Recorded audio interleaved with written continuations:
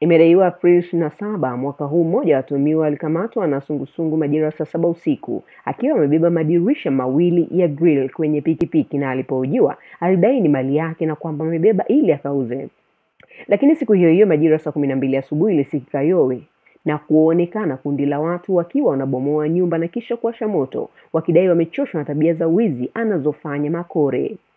Nimefika na mimi kwenye mwano, ikawa ni kwamba jirani alikuwa anatuhumiwa kwamba ametajwa kwenye wizi wa madirisha yaliyofanyika kwenye nyumba ya masista pale Mlimani ya Torotoro B.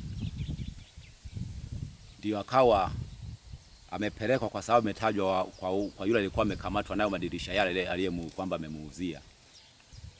Basi akawa amekamatwa akapelekwa mpaka ofisi ya sungusungu. Mwenyekiti wa kijiji cha Torotoro B, Mangwendera Kulwa, amesema mtaa huo umekuwa na matukio mengi ya wizi na malalamiko ya wananchi, hasa ya kuvamiwa na kujeruhi watu kwa silaha. Mtaa wa Torotoro B tumekuwa na matukio mbalimbali ambayo yameweza kujitokeza: wizi wa kuku, wizi wa mbuzi, kujeruhi watu, kukatakatwa, watu wanachukua pesa, watu wanavamiwa, wanatoka mpesa wanavamiwa. Akizungumza kwa njia ya simu, kamanda wa polisi mkoa wa Geita Mponjoli Mwabulambo amethibitisha kutokea kwa tukio hilo na kutolea ufafanuzi katika ukamataji huo kwamba huyu mmoja ambaye ndio bwana Samuel Makore alidai kwamba yeye ana silaha iko Butundo na wanaweka Butundo na nyingine iko maeneo ya Shilabela.